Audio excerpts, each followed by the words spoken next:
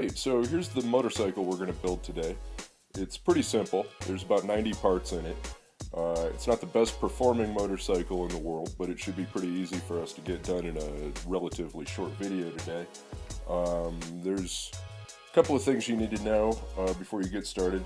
You'll need to use a LiPo battery with this, and I have a video talking about using LiPo batteries with SBrick. I'll link to that here. You'll need an SBrick, and you'll also need a lot of chain. Other than that, it's all Lego parts, so it's pretty doable. It's not the easiest thing in the world to drive. I managed to get it around the house a little bit. It's kind of frustrating, so I took it to the tennis court. It was a lot easier to drive at the tennis court, but my tablet doesn't have very good Bluetooth range, so I have to be pretty close to it or I lose connection. Alright, so anyway, let's get started.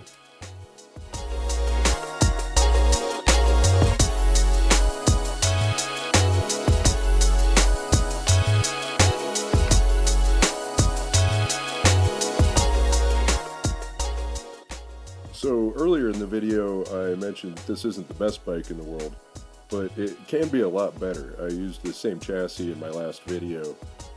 The only difference was I completed the driver, so he had legs, and got all the balance worked out right. And I used a hobby radio in that one, so it was a lot easier to control. So you can do a lot to optimize this. I'm not going to show you how to build the driver, because all you really need is some weight on the top to swing it back and forth. But you'll have to probably experiment with how much weight to put on there. And if you want to build out that driver and try to figure out how to make legs, then that's great too. And if you want to look at how to put a hobby radio in there, I've got that video on that. So there's a lot you can do to improve this possibly. You've probably noticed by now that this video is playing backwards. Yeah, I'm disassembling this thing. I'm feeling kind of lazy today, sorry. My apologies.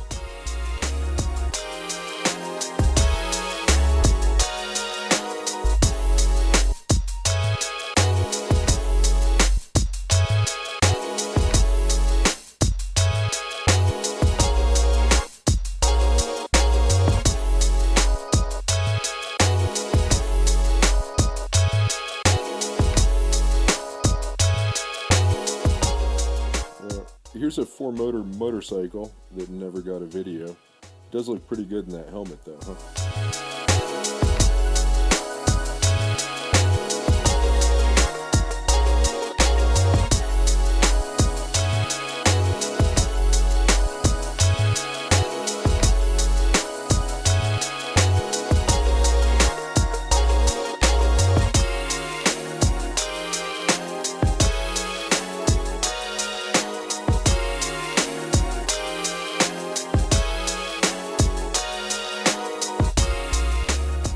So I'm sure some of you want to know if you can use a Lego IR receiver to do this, and I would say it's probably going to be really difficult to get it to work well. You're not going to have very much range, and you can't use a 3-cell LiPo battery, so you're going to have to go down to a 2-cell LiPo, so you're not going to have very much power, and you're not going to be able to take it outside, so it's not going to be quite as good. It might be more difficult to make it work.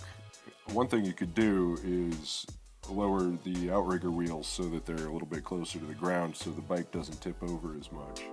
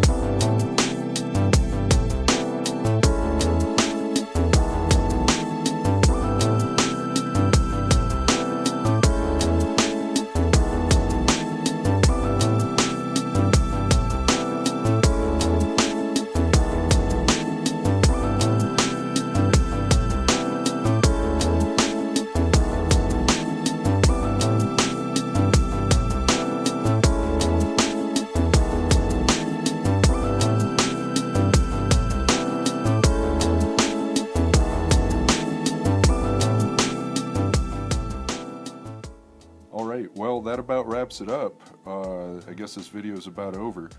I'll leave it to you to get the driver on there. It's going to probably take you some fiddling to get this thing to work well. I encourage you to do that. Here's a bonus crash for everybody that stayed for the whole video.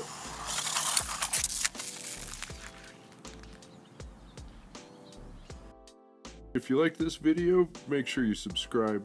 I've got all sorts of Lego videos like tips, tricks, and hacks. Sometimes I just show off my models, but I always hope to get you building, and thanks for watching.